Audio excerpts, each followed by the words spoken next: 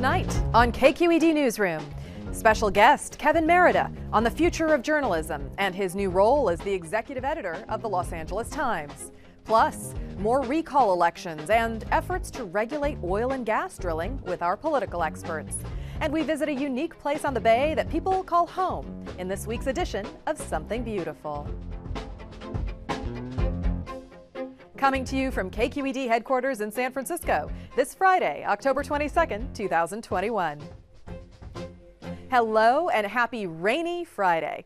I'm Priya David Clemens and this is KQED Newsroom. We begin with the Friday Five, our picks for some of the top news stories in California this week. Now, despite the wet weather, we are still in a drought. The worst drought since the 1800s, according to Governor Gavin Newsom. This week, Newsom expanded drought emergency actions to cover the entire state. This move allows cities to ban wasteful water usage, such as using drinking water to wash sidewalks or driveways. In Southern California, members of Congress held a subcommittee hearing about that recent oil spill that dumped thousands of gallons of crude oil off the coast of Orange County. Here's Congressmember Katie Porter. When a locally owned business like Mr. Brenneman's that has been in the family for 4 generations loses tens of thousands of dollars because of the leak, that's his subsidy to oil and gas. When a hotel loses its bookings overnight, that's its subsidy for oil and gas. When the fragile, decades-long effort to recover a species under the Endangered Species Act is finally showing progress, but an oil spill puts it all at risk, that's a cost of oil and gas, too.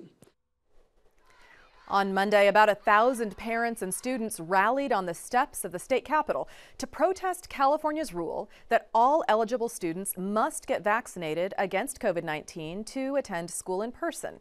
Also, according to the state auditor, California schools may need to send $160 million in pandemic response funding back to the federal government if they don't find ways to use that money by the spending deadline. Oakland is expanding its guaranteed income pilot project, in which families with very low income can get monthly payments of $500 with no strings attached. The expansion will allow an additional 300 families to apply for this program. They can live anywhere within Oakland city limits. Examples of qualifying incomes are a family of 2 earning less than $20,000 a year, or a family of 3 earning less than $30,000 annually. Here's Oakland Mayor Libby Schaaf. Let's be clear, we do not believe that guaranteed income should be a pilot. It should be policy. It should be permanent. And we are proud to be part of a national movement that is creating both the evidence, the data, the research, as well as the stories, the narrative change about who is poor and why they are poor. San Francisco shut down one location of the fast food chain In-N-Out for refusing to enforce vaccination requirements among its customers. The company has called the city's indoor vaccination requirements intrusive, improper, and offensive. However, it has complied and the restaurant is open once again. And that's this week's news recap. I'll be joined later by our political experts, but first, the Los Angeles Times is the largest newsroom in California, and its coverage spans the whole state. The Times has had regular turnover in the top leadership position, with 9 executive editors in the past 15 years. Our special guest tonight, veteran journalist Kevin Merida, was named the new executive editor in June. Merida began his career as a reporter at the Milwaukee Journal and the Dallas Morning News. He then spent 20 years shaping news coverage as a reporter and manager at the Washington Post, before stepping into his most recent venture with the sports network ESPN. There, Merida launched a hugely successful platform called The Undefeated, which covers sports through the lens of culture and race. Kevin Merida joins us now to share his vision for reshaping news coverage here in California. Kevin, welcome to the show, and I have to say, welcome to California.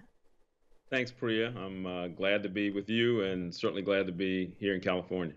Well, I understand you moved here, at least in part, to be closer to your family. Well, it's the first time we can bring all of our immediate family together in many years. Our 2 oldest sons who are in the film business were here, and they've been out here since they graduated from college. But our youngest son came with us, so we have our immediate family together, and that includes a grandson. So it's great to just enjoy this family time. Well, so as a newcomer to the state, would you describe how you see California's profile right now in comparison to the rest of the nation? What do you see as our successes and our challenges? Well, look, I mean, ironically, we have a series going on now called the United States of California that talks about California being an engine of innovation and a leader in so many different areas. And, certainly we see entertainment, everything that's happening with entertainment, the changing nature of how people are consuming entertainment is here. We're the center of the environmental discussion that is so important globally. We're at the center of really multiculturalism and how we live with each other as the demographics change in neighborhoods and communities, and the richness of the melting pot, the modern melting pot. And so California's a leader. I look at California really as the most important state in the country. With that said, California, it's the 5th largest economy in the world, and yet it doesn't seem like the news here gets the same priority as newspapers on the East Coast. The LA Times is the largest newsroom west of the Potomac, and yet it doesn't have the same sort of gravitas on the national stage. Do you have an ambition to change that? Well, yeah, we're building a place that I like to call a modern media company. I think you have to reinvent what a newspaper is today, because a newspaper is yet another instrument competing for people's time and their money, right? Their subscriptions. And so we want people to feel that the Los Angeles Times is essential and that it's part of their lives. And so I think part of what you're referring to is something of an East Coast bias. I think that does exist. I spent a lot of time on the East Coast. The major news organizations there, like the New York Times, the Washington Post, the Wall Street Journal, all anchored on the East Coast. And so that, in some ways is why places like the Los Angeles Times and other really tremendous news organizations may not be, they seem so far away. Mm-hmm. But I think California is central, and we're building something that I think will be really a jewel for people. And it's not only for California, with 40 million people, but we export so much. And I think that there's a lot of interest globally in what the Los Angeles Times can provide. Well, when you stepped into the position, you immediately became one of the most influential news executives in the country. And I'm sure it has not escaped your notice that you are one of the few people of color to be in such a position. So how do you see the relationship essentially between your blackness and your work? Well, look, I think we're all a product of, we have multiple identities. I was black before I was anything else. I was born black, and I think that's very much a part of my identity. Growing up in black neighborhoods, raised by black parents, and they imparted that on me. It's not my only identity. I think we all have lots of identities, but we want to bring who you are to your work, and I encourage that in everybody. To bring their authentic self. That's how we will become greater as the Los Angeles Times, if we can all bring who we are to the place of work. We shouldn't have to separate that as journalists. And so that's very important to me, and it's a value that I try to spread. Last year, in your own newsroom, Latino journalists sent a letter to the publisher of the LA Times, and it stated that for most of your history, the Los Angeles Times has covered the Latino community in dehumanizing ways, painting us as criminals or victims or simply ignoring us. And at the time, Latino representation at the LA Times newsroom was only 13%. Do you have a goal for the percentage of Latinx journalists that you want to have employed at the Times? Well, look, the goal is unlimited. There are a goal. I don't have that they set before I came here. We're working on those percentages, but I'll just say this: we have half of our county, half of our city is Latino, and I think the really important thing is to have representation everywhere, not just in the ranks of reporters and photographers and video journalists and others, but in management and leadership, in places where the influence can be felt even more. And I'm actively, concerned about that. In terms of coverage, certainly we are working on some efforts to enhance our coverage. Be more. You'll see later about new products and new initiatives, which not prepared to talk about yet. They're in development, and so I think that we very much are going to really be aggressive about increasing Latino journalists, but also just about our coverage, and how we get closer to our communities that matter. Would you tell me about a time when you had a tough story to cover? What was it? How did you manage it? When we were doing a project, Being a Black Man, it was a series at the Washington Post, and it was a very important series. It was groundbreaking at the time. It was a series that involved narrative stories of Black men in all different walks of life, and we took on big topics and hard topics. And we had decided that we didn't want Black men to be kind of bit players in their own narratives and a collection of statistics. They have been studied, like I joke, they've been studied more than sharks. There have been all kinds of studies about the plight and condition of Black men. And so to get that series right and do polling and tell stories, we had to tackle everything. I personally decided to take on the story of the Black men that sometimes are scary for others who don't know them, those who are on the nightly news with mugshots, and those who have robbed and killed and were stick-up artists and spent time in prison. At the time we did the series, 2 million Black men had been to prison.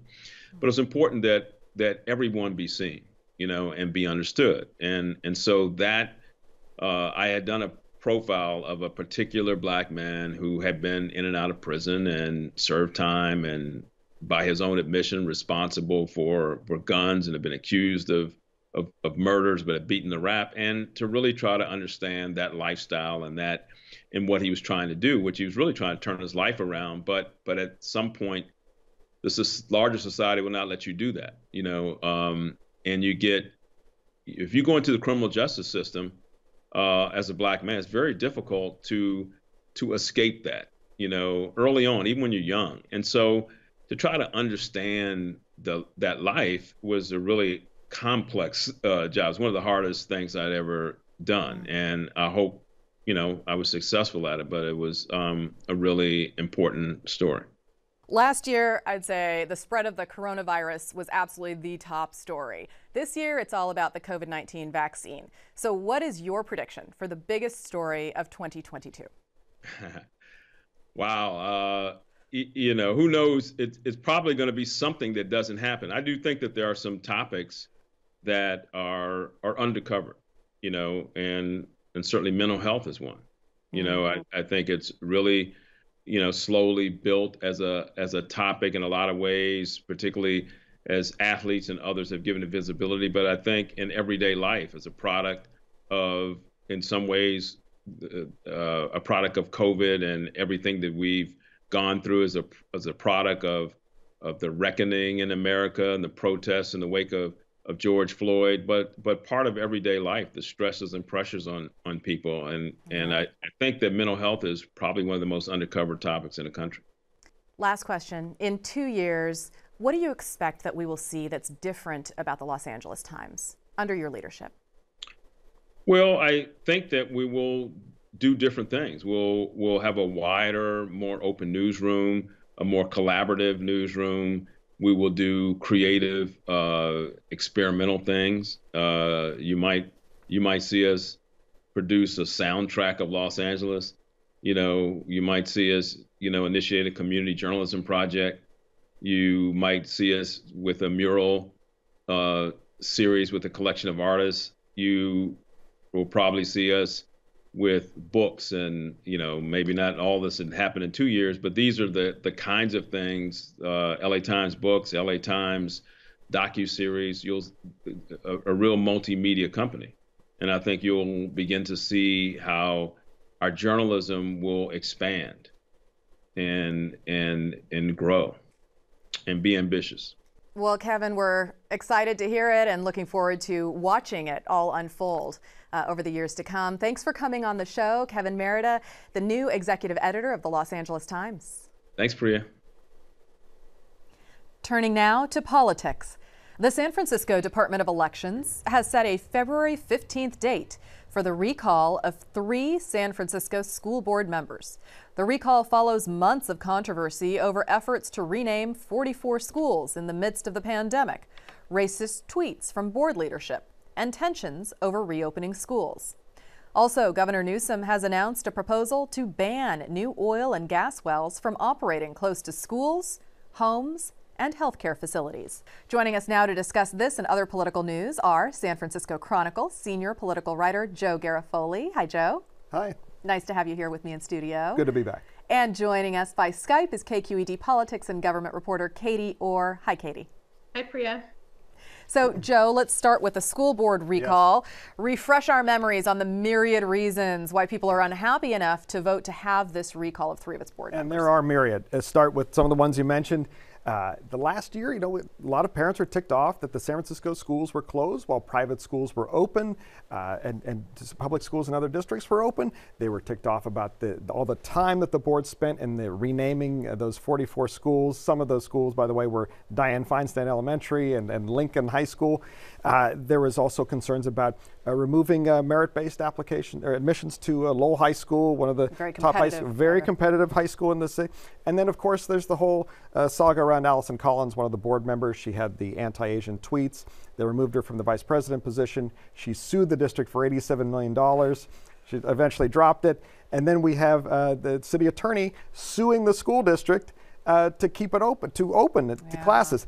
On top of all that, the district has a $116 million shortfall, and this recall election is going to cost $8 million. It's going to come out of San Francisco taxpayers' wallets in some form or another. A lot to clean up there. All right. Katie, some students and parents are also unhappy about mandatory vaccinations for students, and they protested up in Sacramento this week. Can you tell us more about that situation? Sure. Vaccine protests are not anything new in Sacramento, especially over the past few years. But this one, I feel like, took on a particular intensity among, we should say, the very small but vocal minority of people who are opposing these mandates. Basically, Governor Gavin Newsom has said that all students, whether in private or public schools, eventually will have to get a COVID-19 vaccine. And if you don't like that, you're going to have to pull your kid out and homeschool them. So these parents are furious about that. They staged walkouts around the state on Monday where they pulled kids out of their class. They had various protests. However, despite the numbers that they might bring out to the Capitol, I really don't see this changing. California has mandated other kinds of vaccines for school children. And especially once the FDA gives these vaccines final approval, I feel like it's basically a done deal in California. And that goes into effect next school year, is that right? Yes, that's right. And they expect that grades 7 through 12 will receive their final FDA approval for shots beginning in July. Okay. Joe, let's turn to Governor Newsom and this new proposal he made this week to ban new oil and gas development close to schools and some other public facilities. Can't be within 3,200 feet. So are you expecting to see more proposals like this over this coming year? Yeah, what are the obstacles? The obstacles are the oil industry. In 2020, they spent $10 million in lobbying in Sacramento. So they're a very powerful force. In addition, they're often joined by the Building Trades Union, one of the most powerful unions in the state. And so it's sort of a labor and industry combination there that is tough to overcome. They've shot down legislation in the past. And as for this, some of the environmental activists are upset that it only pertains to new drilling sites down the road. It doesn't affect existing ones. And I was surprised. 2 million Californians live within those buffer zones. I was surprised. Much of it is in Kern County in Southern California, oil country in California.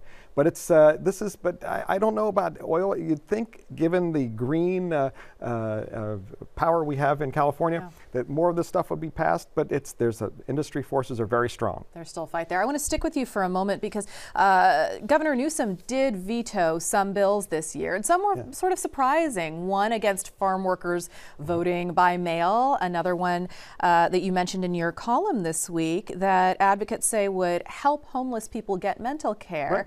And in your column, you mentioned that the governor's veto has a lot of power here in California, and it has for a few decades. Yeah, it's not been overridden since 1980. That's incredible. Jerry Brown was governor, and he had hair at that point. I mean, I did too. And a lot of these. So Newsom signed 92% of the bills that came before him. But so I went looking at some of those ones that he didn't, and a lot of them have universal support, even Republicans and Democrats. But the reason that they don't push back on them, and I talked to a number of legislators about this, is because they said, it's one thing to vote no on something on paper when you know it's going to pass. But if you're going to say, okay, let's get 2/3 of each house to go up against the governor on this and endanger your own priorities, then a lot of legislators are not so enthused about that, and they'll back off a little about that. And remember, we always have to quote The Wire. Remember Omar Little in The Wire? He said, "You come at the king, you best not miss." That's right. And so there's a reluctance to go at to challenge the governor and try and override his veto. There's been no talk of overrides on any of the legislation that passed this time. Okay. Katie, let's turn to some news that's happening today out of the East Coast, where the Supreme Court has said it is refusing to halt the law in Texas related to abortion. While it's under consideration, this law will not be halted. So what does this mean for Californians? Well, of course, in California, our laws regarding abortion are very different from those in Texas. California sees itself as a safe haven for reproductive rights. So what providers here and supporters of abortion rights here are expecting are really to see a surge of patients come to California, especially as more states begin to enact more restrictive abortion laws. There's a feeling that we'll see people in need of abortion services flock to your more liberal states, in New York, here, obviously California. We might see a lot of people get flights to Los Angeles and, San Francisco, places they can come directly. And so what the state is preparing for is to make sure that there are structures in place to help those people, helping them find places to stay, helping them buy a plane ticket, helping them perhaps paying for the procedure. That is really where California is focused right at the moment. And the San Francisco Chronicle has also done some work on this. Joe, I want to bring you in here because you actually went to Oklahoma City to talk with people there about how this Texas ruling is impacting neighboring states. Right. My colleague Gabrielle Lurie and I went to Oklahoma City, and we talked to women who had driven hundreds of miles from Texas. This is both before and after this law went into effect. And these women they can't get appointments in Texas because of that. That 6-week window is so tight. And then they get up at 5 in the morning. They drive several hundred miles to have the procedure in Oklahoma City. They have to drive through protesters, and then they have to turn around and come back. This is not. I talked to one woman who was a bartender. She got off her shift at 4 in the morning. Her friend drove her up for hours and hours. This is, and not everybody can do this. This is only with women of means can do this, or some kind of means to do this. And other women are doing all sorts of things. They're drinking a lot of vitamin C to try and induce to induce an abortion themselves. It's a terrible mess. Joe, let's talk more about a story I brought up at the beginning of the show, universal basic income that's starting in Oakland. First, let's listen to a soundbite from Mayor Michael Tubbs, who started the program in Stockton. People don't get lazy. People actually become more productive and are able to pay for childcare, are able to pay for the car fix, are able to do the things necessary to get to work. People are able to leave part-time jobs and move to full-time jobs. There certainly seems to be strong political will to continue this program in Oakland, potentially elsewhere in California. Yeah, the state has $35 million to play with this year to seed pilot programs around the state. Oakland's program is expanding. 600 families will get $500 a month. And we think $500, what's that for people who have jobs? But for many people, for half of America, they can't afford an unexpected expense of $400 or more. Money is being used in the right way. And Katie, you want to get in on this as well. You've got a little something to add.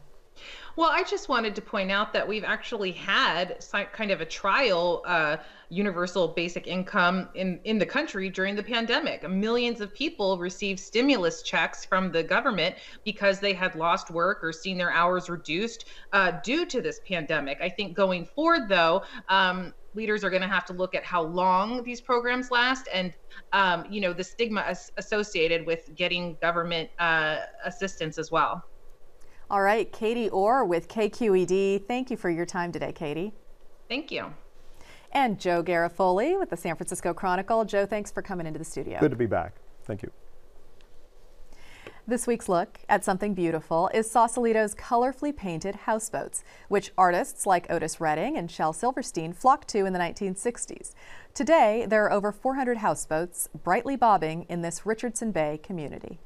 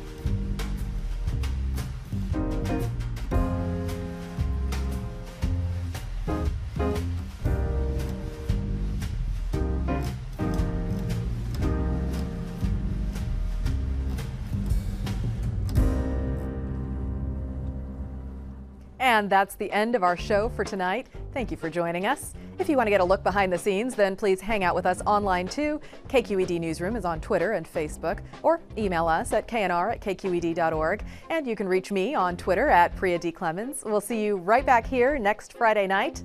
Have a great weekend.